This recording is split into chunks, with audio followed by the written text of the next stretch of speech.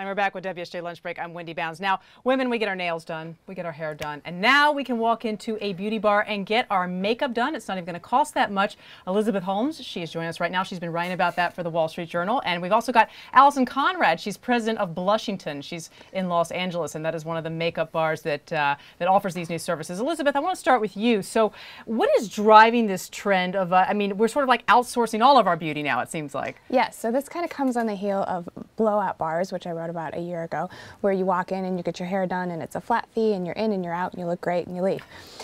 Makeup bars are aiming to sort of do that to your face. So you have this option to go in and pay about $40 on average and have your makeup done for either a special occasion or for a big business meeting or something like that. And so it's sort of a moment of pampering, but it's also practical in this age when everybody has a camera and social media is everywhere and you're always having your picture taken. That is such a good point. Everybody's taking your picture any and everywhere. Allison, let me ask you this. So describe a little bit about the type of clientele who you see coming into the Blushington makeup bars. I mean, what are they like? What's the age range?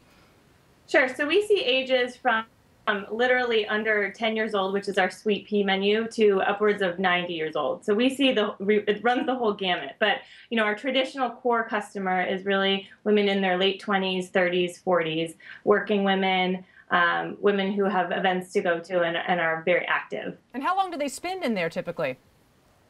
So typically the appointment runs around 30 minutes is what we try to get them in and out in. It sometimes runs 45 minutes if it takes a little bit longer. So we say 30 to 45 minutes. 30 to 45 minutes.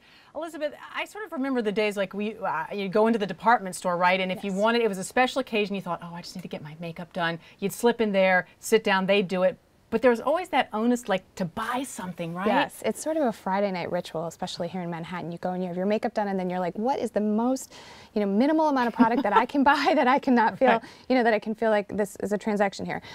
And I have to say, so these beauty bars are offering a no-pressure environment. They're offering this alternative where you don't necessarily have to buy product at all. And I think that's, the department stores have made a big business on, having these cosmetic counters, doing these kind of services, and you don't actually have to buy something. They all say it's complimentary. It's part of the customer service. But you feel bad. But you do, and you sort of, and also then you're dealing with the latest and greatest products. The color palettes might not be, the best for you. So if you go into a beauty bar, you're getting service that's specifically for your skin type and your looks and whatever you want to sort of, the features you want to accentuate. And they're not trying to upsell you, although I guess you probably can buy the makeup sometimes. A lot of them do sell makeup, yes. Allison, so how do you keep people coming back? I mean, like, for instance, if they learn to do their makeup so well from the experts there, they might be able to do it at home. How do you make the environment there compelling? I mean, do you ever serve wine, or do you have add-ons like eyelashes and things like that people can do that they might not try at home?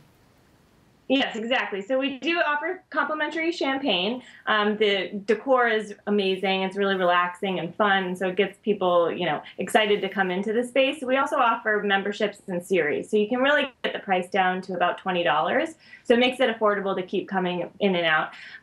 It's just an experience to get your makeup done professionally. It's so much different than if you do it yourself at home. And just to be clear, when they do get their makeup applications, there's no lesson involved. So they're just picking out colors and applying them on the customer, but we do offer lessons. That's a separate service. But we also offer faux lashes that you can add on and get those. We do waxing, we do tinting, so there's a lot of other services that you can get besides makeup. And Elizabeth, very quickly, where is this most popular in the country? It's in places with really vibrant social scenes, so places where people have an excuse to sort of get dressed up and go out a lot. So LA is obviously a natural for it. I've talked to some folks in Atlanta, some folks in New Orleans, so anywhere where there's sort of this vibrant social scene.